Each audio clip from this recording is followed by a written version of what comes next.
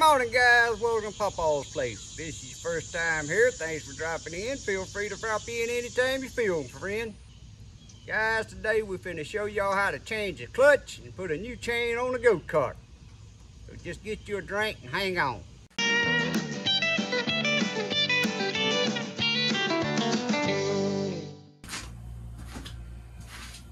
Well, good morning, guys. Today we are working on us a go-kart. Now, a few days ago, I put the word out I was looking for a go-kart frame because I had a couple of motors that I'd acquired.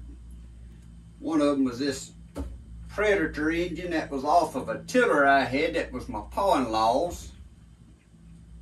I put the tiller on there and I think I used it about 1 year, which really didn't use it that often. But it was one of them rear tying tillers and the gears locked up or stripped out or something or other, where the tiller was so old I couldn't even get it apart to even look at trying to fix it. So I've had this Predator 212cc motor and I've just been keeping it cranked ever so often. And I said I need a go-kart frame. Folks is going to outgrow them little battery operated rides one of these days and he gonna need something to ride. Right now, he ain't big enough to ride this, but Papaw can get in this. I'll get you over here and show you in a minute. It's a little two-seater, a Thunder Kart, XL 700, made down here in Louisiana. Bristol's Thunder Karts, Roseland, Louisiana is where this thing's made. But when I went to pick it up, the motor that was on there, I'm gonna spin y'all around here and show you. This was the motor that was on that cart. And it says on the tag around here, this is a 196cc. Well, I ain't even gonna try to pronounce that name, but it's YAMAK 196 cc's. Well, of course, first thing I done was pull the carburetor off and give it a little shot of starting fluid, and when I pulled it, it fired off. I'm like, well, this motor may not be nothing wrong with this motor that was on this old cart, just carburetor. Well, I took the carburetor off, which I just got it stuck back on here until I get my new carburetor in. And I took it apart, but it was so corroded up when I tried to get the needle out of it. I ain't gonna take that off. When I tried to get the needle out of it, it just broke off in there. So I ordered a new carburetor for this motor. But I got to look in this motor and that Predator motor. Like I said, this is the Predator, come from Harbor Freight, 212cc. But guys, this looks like the identical motor. The carburetor was identical when I got all this off, where you can see that it's got the exact same carburetor on it. The only thing's different is the air intake and the tank and the muffler shaped a little different. So I put this motor on here and I had a cable. I actually ordered me a new cable, but then I thought I got a cable out there on an old tiller. Actually, another motor in here came off of. So I got 3 motors. And this Predator and that Briggs & Stratton's off that tiller, ain't nothing wrong with them. But I had this cable, so I fixed that cable, so I ain't gonna need my new cable. But I'll give y'all a little look-see at the cart. Ain't a bad looking cart. Even though it was sitting out in the weather and the rain and all, the seat ain't tore or nothing on it. I even got it hooked up on this Predator. The on and off switch works. But what I had to do, and that's what we're going to do today, is I had to order another go-kart clutch. Because the one that was on the go-kart on this other motor over here that I ain't going to try to pronounce, it was totally rusted and froze up. But that's a 3/4 inch shaft with a 10-tooth sprocket on it. So we're going to be putting that on our Predator. Then I have a new chain, because the chain that was on it, it was so rusted up, I even soaked it in oil and you can't get it. But this chain here is so long, I'm going to have to take out the master link and get this chain the right length. So let's get over here and look at putting a clutch on a go-kart. Now guys, since I'm right here close talking to y'all and I know you can hear me, I had to turn the AC back on in this shed. But when I ordered my new clutch and chain, this Predator had a pulley on it to run a belt. It didn't have the bolt in the end. Well, I found a fine thread bolt that fits right in there. But we're going to have to go out there and cut this bolt off, and I'm going to show you how to cut a bolt off. If you ever need to cut one off, always get you a nut to put on there. We're going to cut it off with a Dremel tool and then take a wrench and back that nut off so to clean the threads out. If you ever cut you a bolt off and you don't put a nut on there to clean them threads out, you about can't get the threads to where they screw on there. But we're going to go out there and cut that off in a moment. Now when these get these clutches here, they got the keyway in them. You can see on your shaft here where the key slide is. And some motors have to have spacers on here. Now I didn't order no spacers neither, but I figured I could create something if I needed a spacer. And I'm gonna need a spacer. So I'm gonna eyeball this small sprocket with the big sprocket back there. And I'm gonna get me a measurement back here of the spacer I need. And I'm gonna make a spacer because I know I done thought about this. I still have the inside part of that old clutch right here. And I'm thinking that I can put this in a vise and take my grinder with that little mini blade on it and cut that off and have me a spacer. Well, that slides right up on there tight, which it needs clean with some emery cloth. See, it has a key in it also.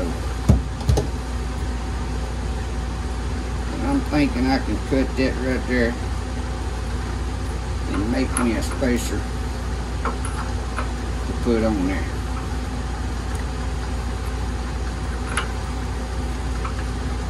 There's the key. Got it lined up right there.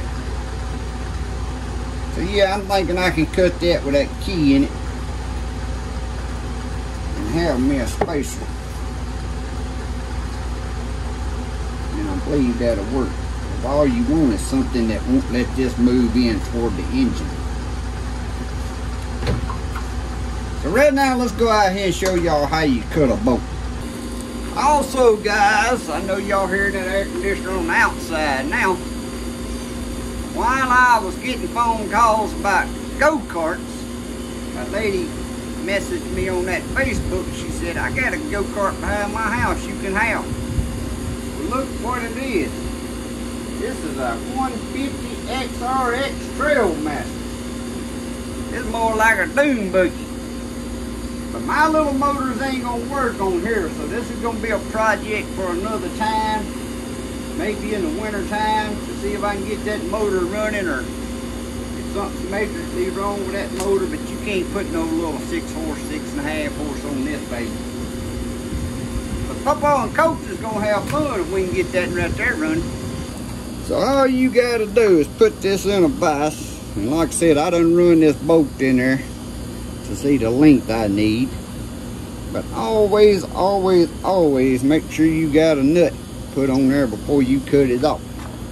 Now, I'm gonna take this Dremel tool, so y'all put your safety glasses on, don't get none in your eye.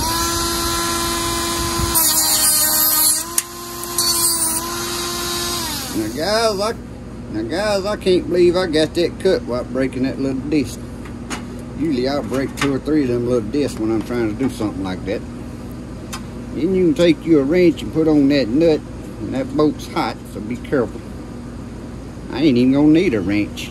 Now that there cut pretty daggone smooth. I unscrewed that with my finger, but a lot of times you can't unscrew them with your finger. You gotta put a wrench on there to back out, because them threads will be smashed on the end.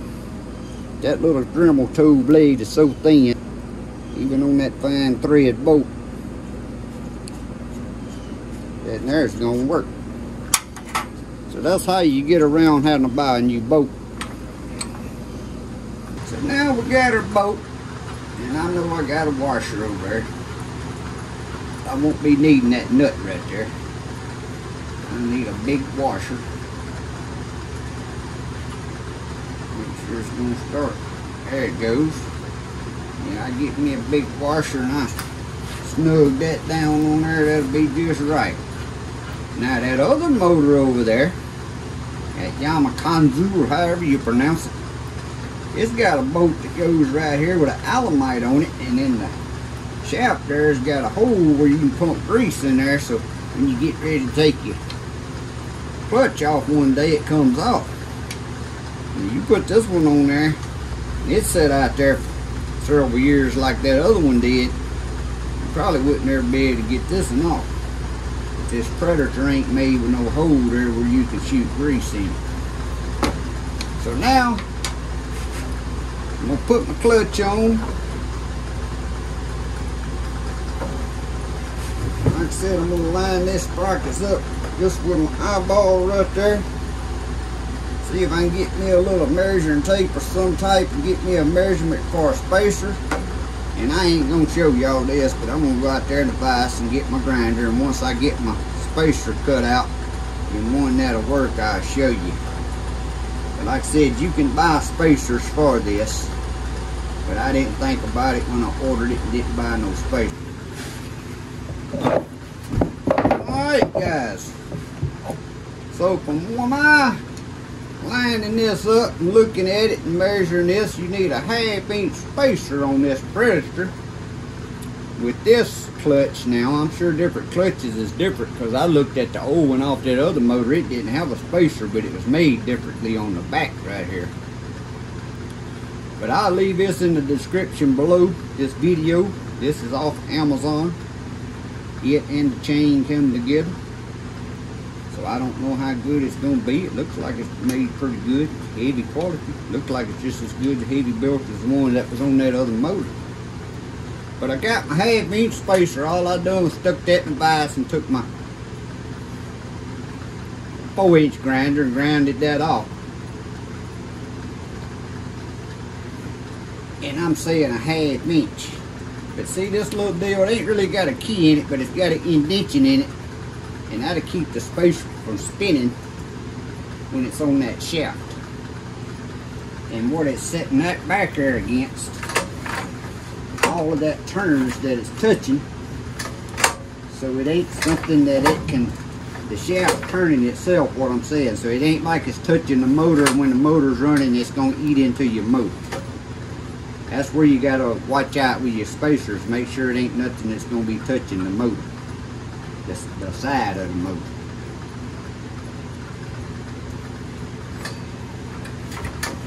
So now let's get it lined back up. I had it lined up, slid up on there, and then pulled it off. There it goes. Line this key right here up.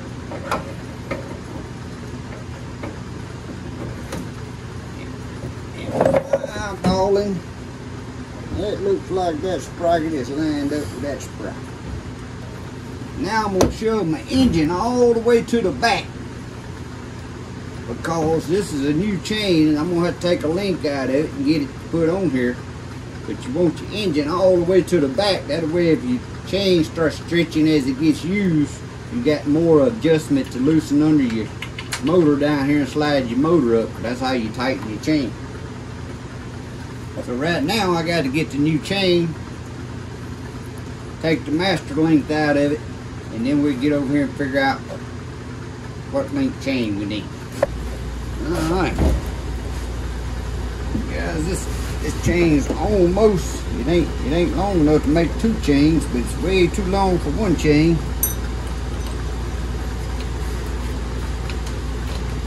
Now I counted the lengths in the old chain, and by the way, if I ain't mentioned it, this is a 420 chain.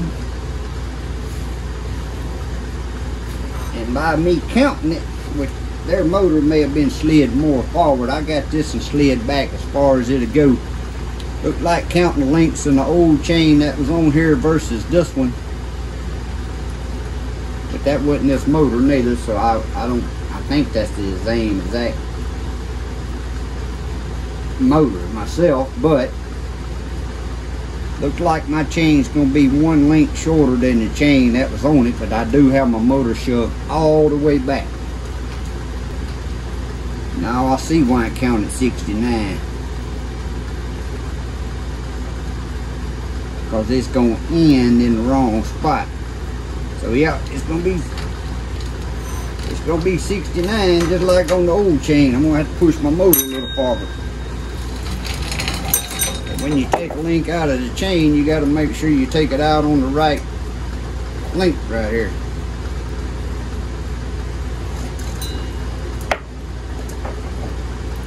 Alright, so I'm finna go out there, take my little grinder and grind the end of that dial. I call that a dial, don't really know what you call it. I'm going blank right now, guys. Grind the end of that off, take my punch and punch it out, and then we can put the chain together with the master link. I'm gonna double check it one more time, make sure. Chain had a master link in it, and they sent an extra master link, but I don't want to mess up here.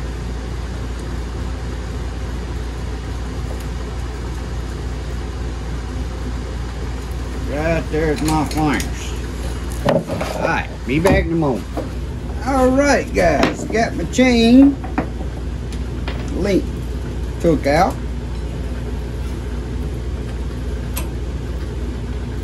Said this chain had a master link in it, plus it come with an extra one in the pack.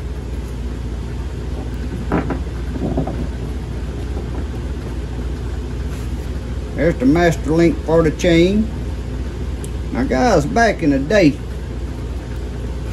I done that with a file on my bicycles. I'd file out, knock that out. Didn't have a little hand grinder I could do it with. Also, I put these back together.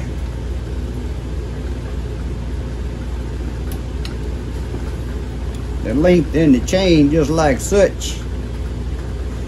Well, these pins ain't long enough. You can drive them back in, but after you file them off, they ain't gonna stay. But nowadays, with that little wire welder, you ain't got a master link. You can put that chain back together, drive that pin back in there, and put a little spot weld right on the end of there. As long as you didn't get it too hot and weaken that eye. Now it is going to weaken it. I'm just saying if you ain't got no other choice. I remember one time when I was a kid on a bicycle, I lost my master link and I stuck 2 nails through there and bent it. Yeah, that lasted long enough to get me about a half mile away from the house. And then it nail shot out or broke or whatever.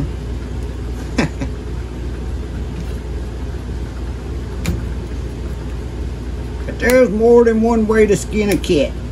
Alright, there's our master link. Oh, I wished I could have took another link out of that chain, but it wouldn't let me take a full link out. That ain't gonna give me. Oh well, that's gonna have to be what it is, because if I took another link out, it wasn't gonna let me have enough slack to get it in there. So we're gonna get this good and squared up by eye, the motor. Whoa!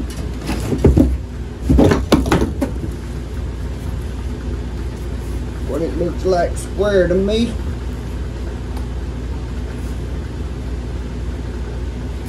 I'm going to tighten these 4 bolts down on the bottom of this motor here, and we finna fire her up and see what she looks like before we put the tire back on. Now you want to get back here and get in line. Now you want to look at that and get that all in line the best you can before you tighten the motor down, because if it's got any kind of little crookedness to it, it'll wear your chain and sprocket out. Move y'all back around there so I can get a good look.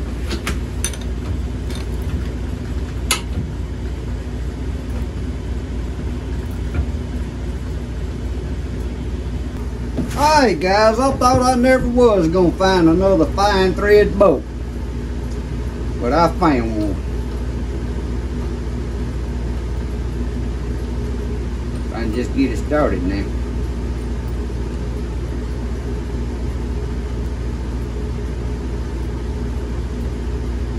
There we go. Now we got her.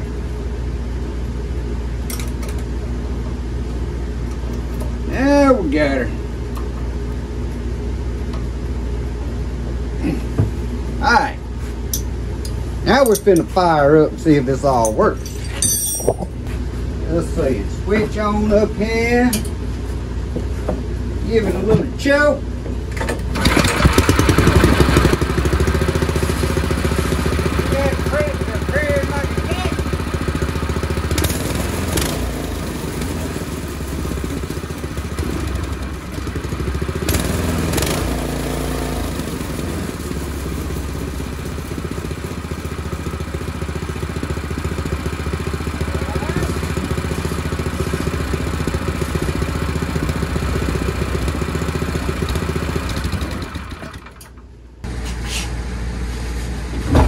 Alright guys, we're finna stick this tire on here. I don't know. I think I need to. I'm gonna ride it a little bit and then I may have to tighten the chain up. We're gonna see how this Predator does on this go-kart. Like I said, this is 212cc Predator and the motor that was on there is a 196cc. It looks like the exact same motor to me. It don't do good. I got my carburetor coming in and I'll get that motor put back together. Who knows? May have another go-kart frame come up and put that motor on. Mini bike or something. Me and Coach likes toys.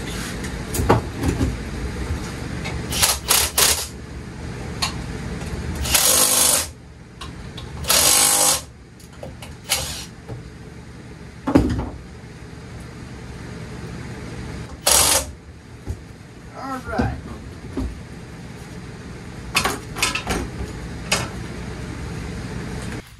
Alright guys, we finna give her a test run. I'm finna go down the driveway and back.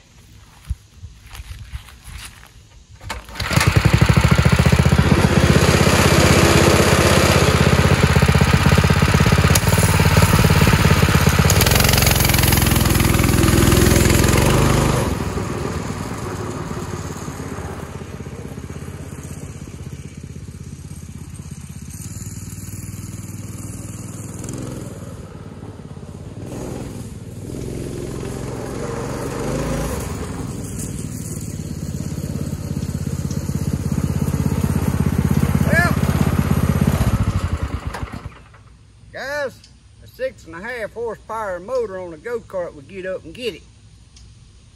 I'm gonna have to get out there on the little blacktop and see how fast this thing will run. But I can guarantee you right now, coaching ain't about old enough to turn loose on this. But we finna get out there and go take her for a spin down the road. But I hope y'all enjoyed the little video. That's how you can put you a new clutch and chain on you a go-kart. You can get you a motor off of a tiller or anything. A lot of them will mount right on there and hook right up. As y'all can see, you can come across go-kart frames that people don't want. Their kids is grown. Sometimes they'll give them to you. Sometimes you give them just $50, $100. You got you a good little toy. But as always, hope y'all have a great day and a blessed week. God bless. See y'all next time.